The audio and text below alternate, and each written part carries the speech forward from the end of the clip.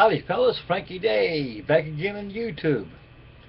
This evening YouTube, I have two more models I got today at the hobby shop. The name of this video for right now is called Two More for the Stash.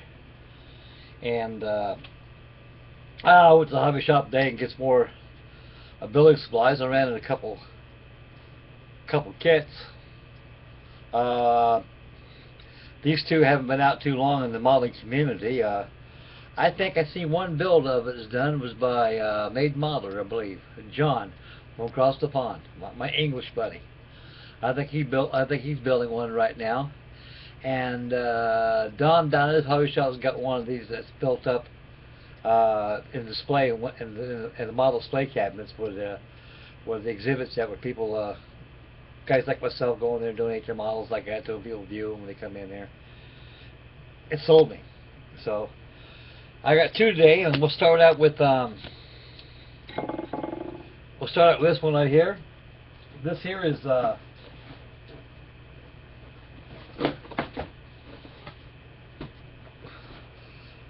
it's 1/48 scales by Airfix. This is the Glosser Javlin.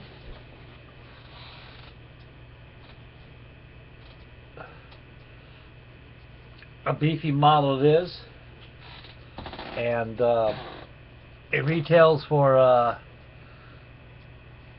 $69.99.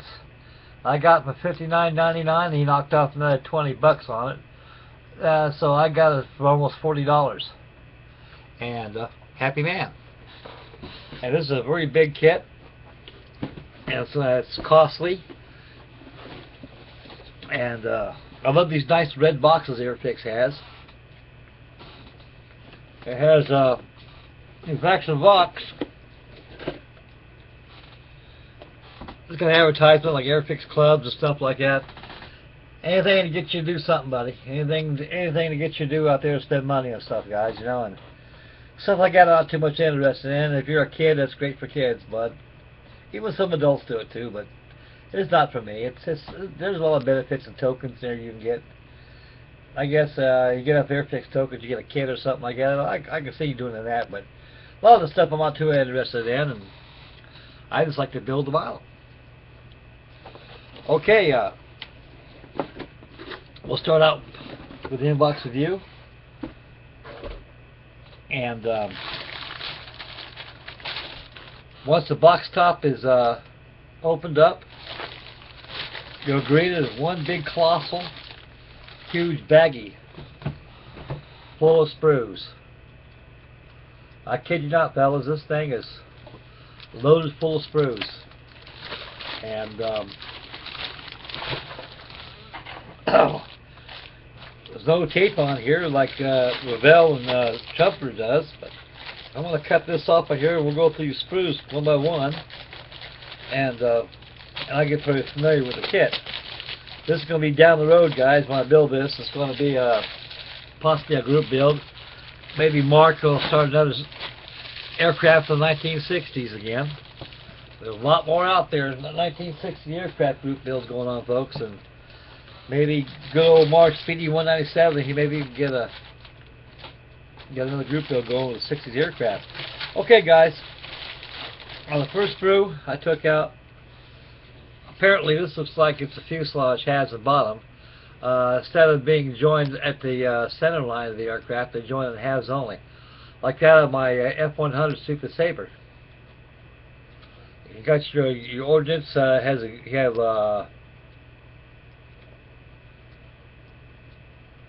got missiles, auxiliary fuel tanks.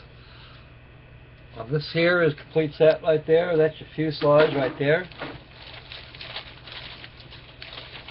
That's sprue number 2. You gotta bear with me, folks. This kit's new to me. I'm new to this. I'm never too keen on jets. I do like jets, but this one I do like very much. And apparently this must be the engine intake, and also the engine itself. I remember John, Made Modeler, he was saying something that there's a fit issue with the engine on the side of the fuselage. And we'll see when I run into it. And this is a very highly detailed kit Airfix needs to be congratulated on this. They've done a very superb job on this. Okay, boys, I'm getting pretty familiar with everything now. At least I'm trying. Okay, folks, this is the wings. This is your bottom section of your wings, your undercarriage. Your undercarriage has got a subflooring fits in there for your wheel wells, which actually fits on the inside of the wing, and that incorporates the wheel well. And this is your horizontal stabilizers right here on that sprue. So that's that sprue number 3. Okay, folks, here comes sprue number 4. The top section of the wing, the vertical stabilizer, your tail, your rudder, and here's where your wing slats go at. They probably serve as landing flaps. I'm quite sure they do. The Gloucester Javlin is a very, very beautiful airplane for its day.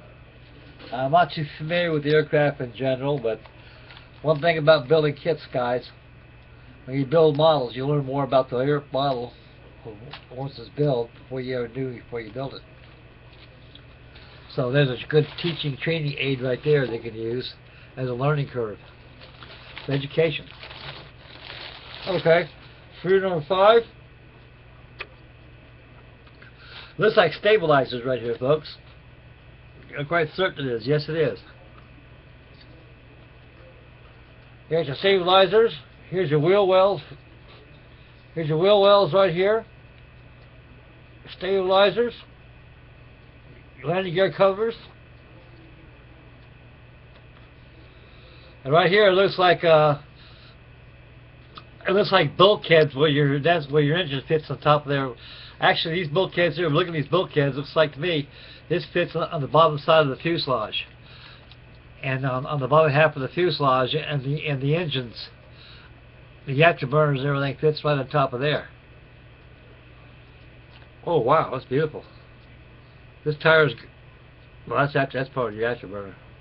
I thought that was your tires. Had a lot of tread on there, but it's not. That's part of the vanes of the afterburner. Here's more of your undercarriage wheel well doors. Here's more parts of your engine.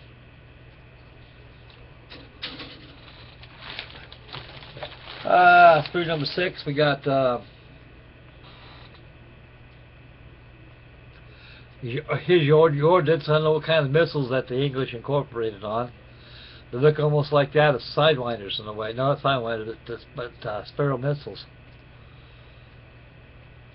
Here's your nose undercarriage. And these right here are probably fins that fit on auxiliary fuel tanks. And here's more of your engine's halves right here, which fits the afterburner section, fits inside the fuselage. Wow, that's very. And you got these big old sharp little, look like P-top tubes or something. Looks like that one kind of snapped a little bit. That's okay, I can fix that with sprue.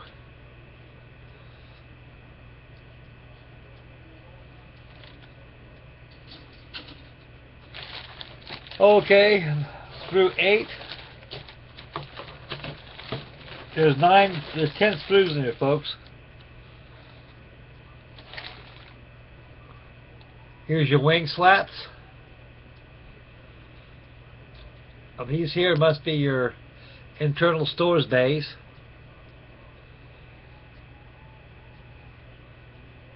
Here's your undercarriage, your tires. That fits your undercarriage. Very beautiful kit, guys. This is very beautiful.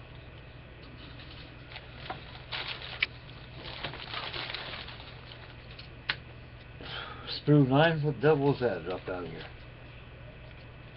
Nose wheel door. Exactly what that was. Put that in the bag. You don't want to lose that. That's one thing, folks. You got to be very careful when you take parts out of the baggies, man. Parts come off the sprues and they get hung up beside the sprues, and once you take them out, parts fall out, and sometimes you don't catch them when they fall out and they're lost. You know what happens after that? The carpet monster gets a hold of them. You'll never see it again. Here's some more of the underwing stores, fuel tanks. You got your instrument panels, undercarriage legs. You got a good, nice boarding ladder to give you too, folks. Nice little boarding ladder right here. And this here, I don't have a clue what that is, but I'll soon find out once I get into the construction. It'll be a long while before I tackle this, folks. The only time I'm going to build this is to get a group build going on using jet aircraft. English jet aircraft be a good group build. Okay, guys, on the 10th sprue, here's your clear parts. Wow, how about that Airfix? I'm going to shake your hand. They got all the clear parts instead of a clear backing, where it's supposed to be. I like this. Now this right here, this stuff here, I like it very much. When I start putting clear parts inside bagging, it keeps them from getting scratched.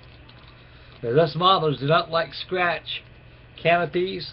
Anything acetate that's clear, we don't like to have them scratched. But like I say, I'll repeat this a third time, folks. You get a scratch on top of your canopy up here like this. You get a scratch on your canopy. Get Brasso, a nice good soft rag. Put a little Brasso in your rag, or even toothpaste even works. Just rub it in, man. Just keep on rubbing, keep rubbing, keep rubbing. And that scratch in that acetate canopy would be like Houdini. Gone. Nobody knows but you. Okay, folks. Lastly, we'll review the instructions and the decal sheet. Boy, this is a big model.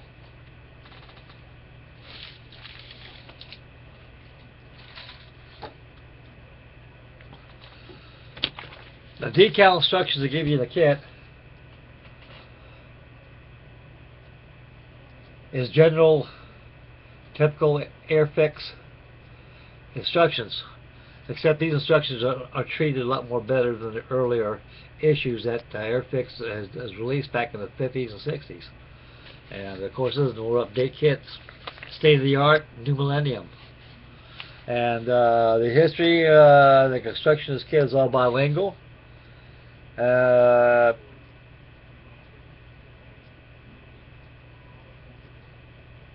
There's a lot of optional parts you can use in this kit.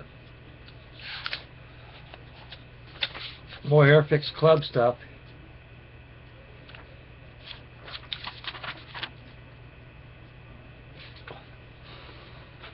Enough that noise. Okay, guys. Look at the instructions right here. You fellas all can see right here. I'm trying to get this thing so y'all can see. We can see it together right here. Okay, once you open the instructions, you got your do's and don'ts and legend codes and options and so forth. And your assembly instructions are all bilingual right here. On this page here, English, German, Spanish. Okay, as customary as all kits is built starting with step number 1. All the wheel wells are to be assembled first.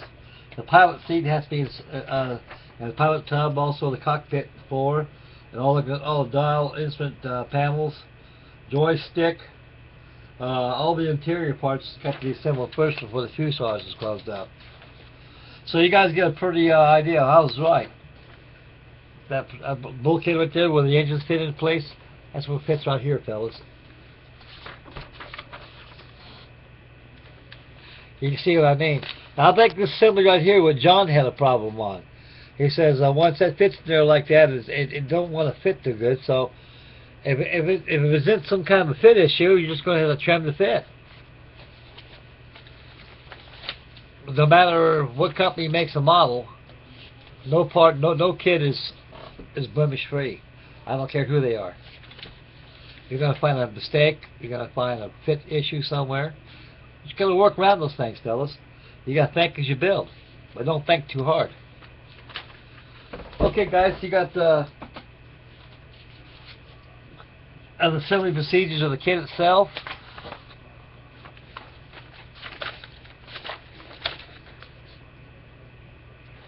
Has stencil locations where they go. On the back of the instructions gives you 2 options. This aircraft's painted extra dark sea gray with dark sea green on top. Undersurfaces are silver. I figured they're sky or light gray. I can do some research, but I'm quite sure it's silver. That's first option. Option number 2.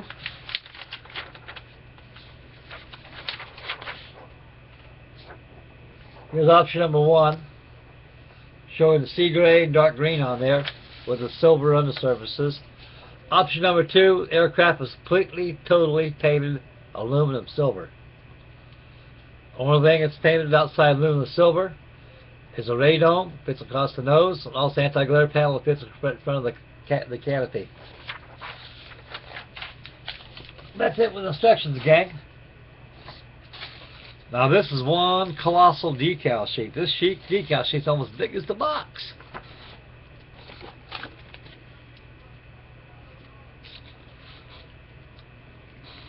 Here's the decal sheet, guys, I give you.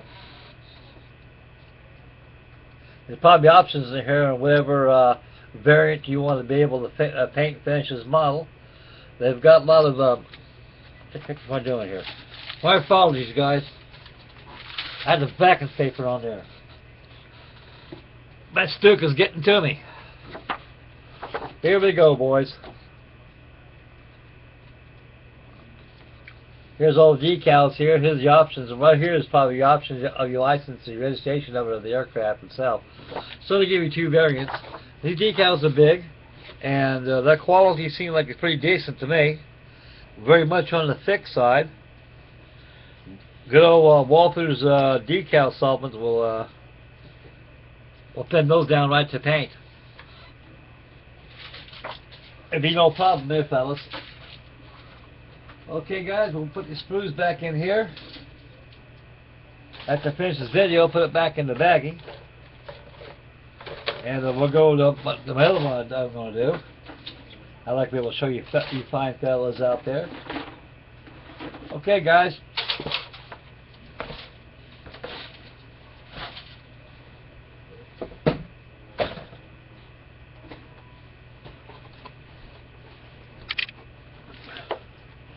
Okay, guys, this is a new one. This is made in Ukraine. It's bilingual. It's Russian, English, Spanish, and probably another nationality which I'm not too certain of.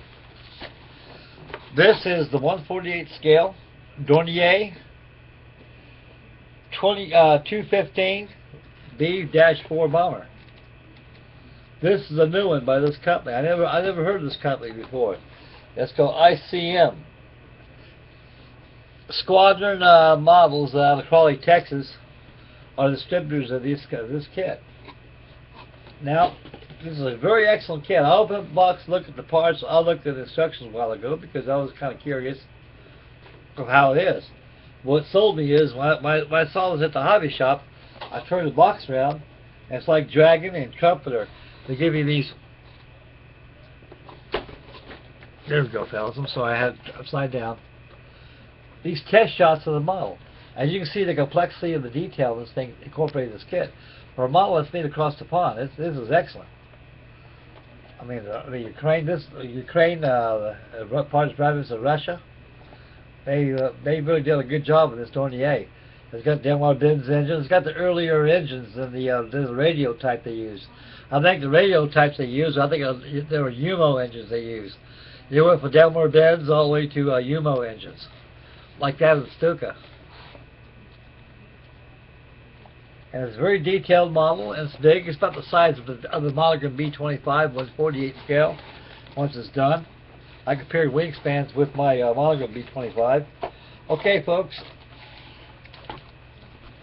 Once the box is open, you're greeted with a glossy, beautiful instruction.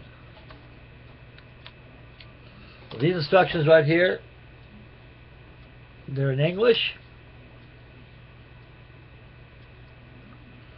USSR. That's it.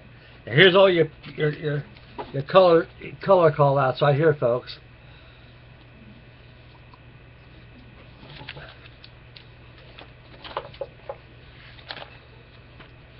Okay, once the instructions have been opened,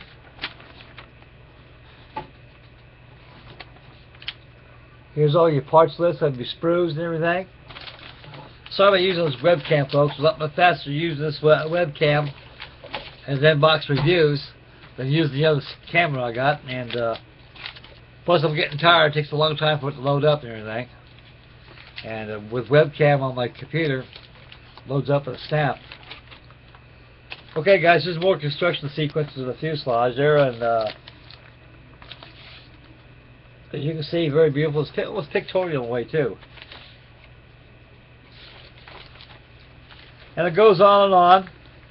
It's got a very detailed bomb bay. Once the model's done, it looks like this when it's finished. Very beautiful. Turn it over the back. You get your paint schedule. You got two variants. You have one that's painted hollow barrel on the undersides, Duncan Grun, and short screen on top for this variant right here. The other variant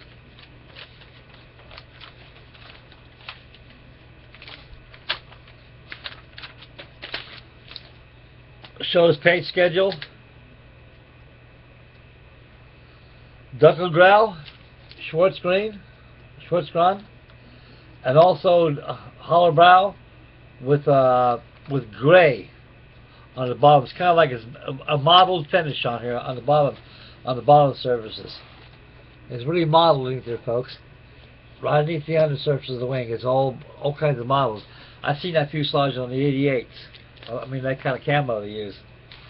So other than that, that completes the instructions. So you guys get the picture. Here are the decals they give you. No swastikas. I was hoping they give you some swastikas. I sure could use some swastikas, fellas. I tell you one thing, you know, there's got to be somewhere where I can get those at. I'm like Alex. I love my swastikas. As I cannot stress this any more further. For anybody out there, I mean, not us. It's just people. A lot of people in general don't like the swastikas because of the past. But like I say, it's history. I mean, no German airplane looks good without a swastika. That's part of the aircraft itself. I mean, it's like I said previously. It's like a Spitfire without the roundels, without the camo. It don't look like a Spitfire.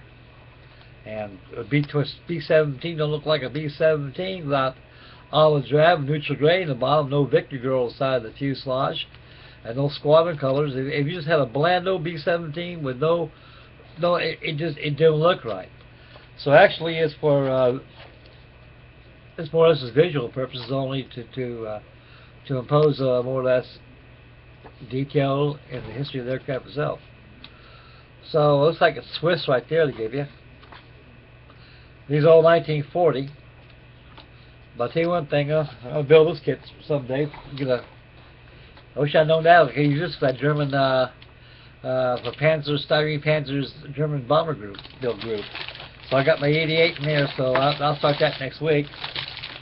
Should have my Stuka done tomorrow. And when I get the Stuka done, I'll just go ahead and start on my Skytrain and my Winnie May. Do those back to back and get them out of the way. And I'll probably have a video tomorrow too of Chancellor of North Wales flying boat group build has got going on. It's been going strong since the first of this month. So far, Mick across the pond, he's got a beautiful Revell, Germany 1/72 scale Arado float plane. He's doing a marvelous job on that. Very superb. Good job there. Good job there, Mick. It's probably painted by now. And as my group build, we got Farron Adams. He's doing the Revell, Germany 1/32 scale Messerschmitt G10, and he's doing a very, very fabulous job on that. He made a video previously of it, and probably a lot of you fellas commented on it. I did too. Okay, guys. Once the box is opened up, you greeted it with instructions and decals. We have reviewed those already. Then it was a big old baggie full of parts. That wingspan, that Dornier, is probably 17, 18 inches. About the same size as that as my B-25. Dornier was this was a good bomber. It actually used for reconnaissance work. They used them during the Blitz. And the 214 was the beginning, was the beginning stepping stone of doing the A215. But this kit has recessed panels. It makes washes excellent, especially for pin washing. And the details of this kit, for a kit that's made in Ukraine, it's a superb kit. On a scale of 1 to 10, I'll give this kit an 8. Without a shadow of doubt.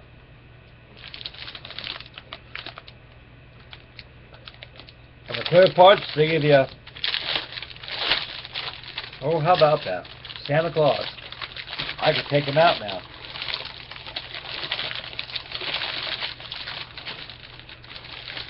On the plastic sprues, they're in the baggies. They're people in Ukraine are on the ball, buddy. They got their game on this one. They give you 2 different variants for the fuselage right there, folks. On the canopies right here, as you can see, you get 2 of them.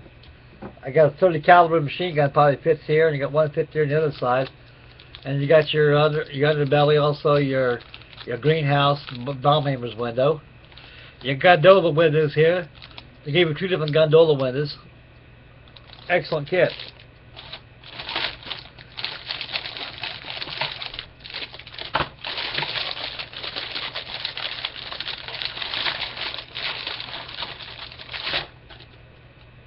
There's your wing, boys. Big.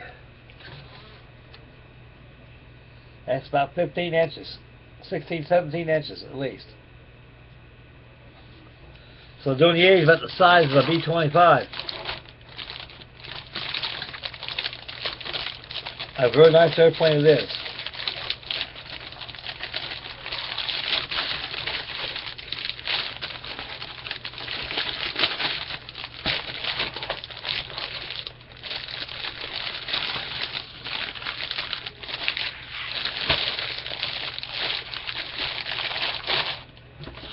Okay, fellas, that concludes 2 more for the stash pile. And there's my stash right there. My stash behind me is 15 feet of models. 15 feet of models stacked 20 high. Right behind this stash here, I got another pile of stash. I got more models like this down my finished basement.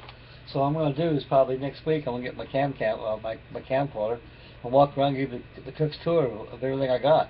You guys be in for a treat for this. You'd be surprised what I have. I got nothing but a house. It's turned into a museum.